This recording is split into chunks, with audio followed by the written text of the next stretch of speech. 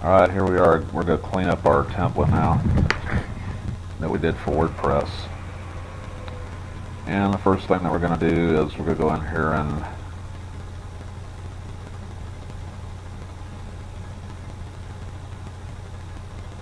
put in our titles. I have the titles set up one line at a time so that we can put them in there, and what I typed in earlier we're going to replace with the macro get string and the title of the thing. And now I'm just going to put a random number at the end of it like I showed before when we were doing it. I had 24 in there.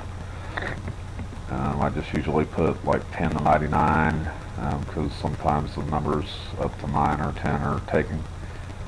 So we'll put that at the end of the string, so when it puts our title in for our username and title of our page, it'll have our keyword and a number on the back of it, which doesn't really matter because the keyword is the first thing. So you just copy that over to your username, the title, and then you're going to copy your password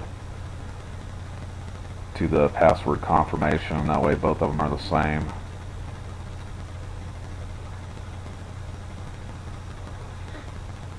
Make sure that everything's okay through your template. I usually use an email that I've already set up.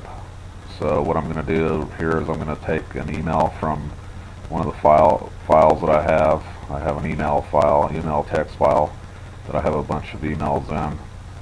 And I usually use the same password for them because it's a whole lot easier to keep track of everything.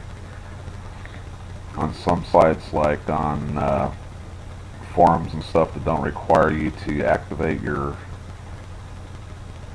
email, you can just put random email and a random password in there because it doesn't really matter.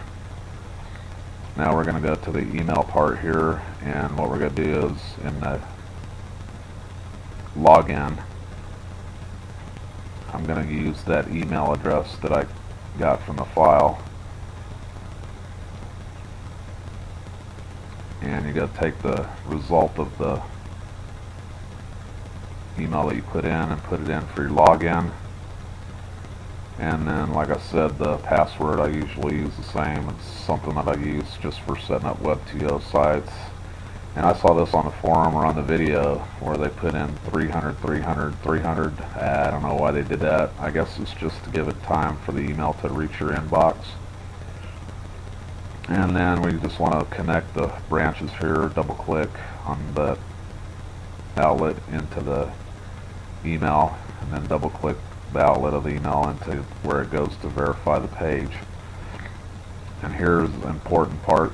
You don't have to clear the cookies every time, but what we're going to do is you can't use the link that you had out of the email every time. So what you're going to do is you're going to take that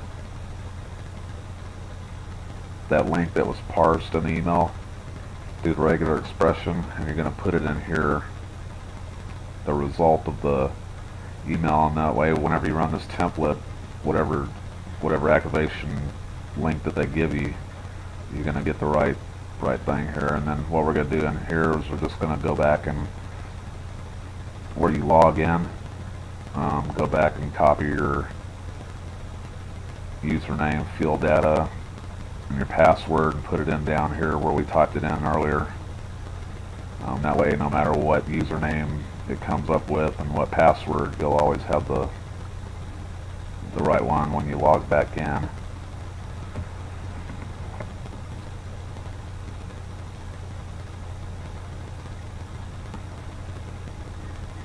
Alright, and then just go through and make sure everything's okay. Here I'm pasting the password field, and I just go through and check everything, make sure everything's okay and I'm not missing anything. Alright, now this is where I typed in a title for the post on the WordPress blog. What I'm going to do here is I have a bunch of titles that are in spintax format saved in a file.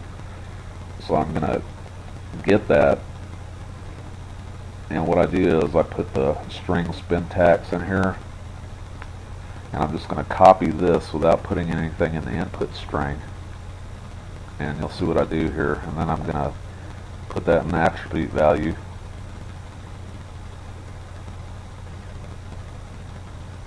Actually, I'm going to copy it over to a notepad. You can just copy it over into the thing. But so there's the first part, and then the input string. What we're going to do is it goes right in between those two dashes there. I'm going to go to take a line from the file where I have all my post titles in spintax format. I'm going to take that and put that in that string, so it'll pull a random title, and all my titles are based on keywords and what people are searching for. So I just usually make a whole bunch of titles. You can do it another way. You could just get the file string and your text, and you could put your titles one line at a time and pull them out that way.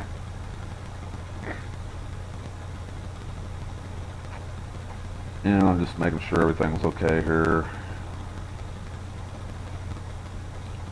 And then what we're going to do is when we click the link,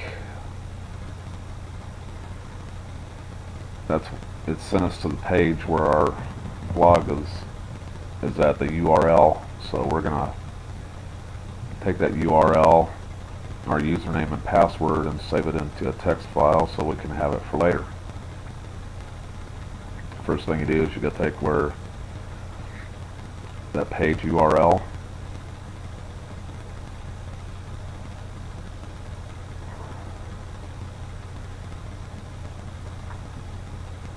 set a step branch for that, and then what we're going to do is we're going to put another step branch in to save everything to the file. So this is pretty easy. You go use macro builder, macro editor, and we're going to hit files and directories and append the line to a file. Then you put in whatever file name you want to use. I just happen to use like bass guitar tips or sites. Whatever you want to use, make sure that you put text after it. And right here it's easy to do. I'm going to take the result of the getting the page URL, put it in the macros builder first.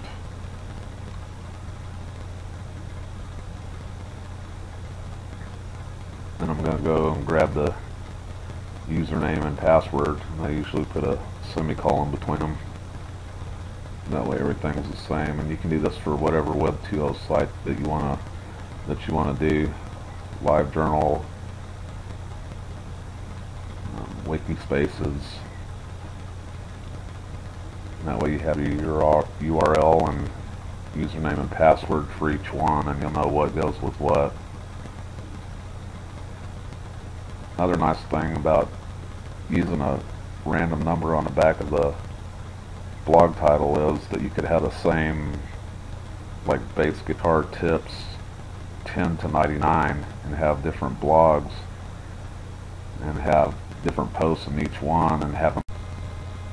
Alright, so then we're going to take all of our results from the username and password and add them to the macro. Here you can see I'm just adding the username, put semicolon, and then password last. And in the next video I'm going to show you how to split the string up so that you can go back to the website and add another post. And we'll do a little bit with show you how to do the HTML editor in WordPress, and then that way you can add images or whatever you need to. And I'll see you next time.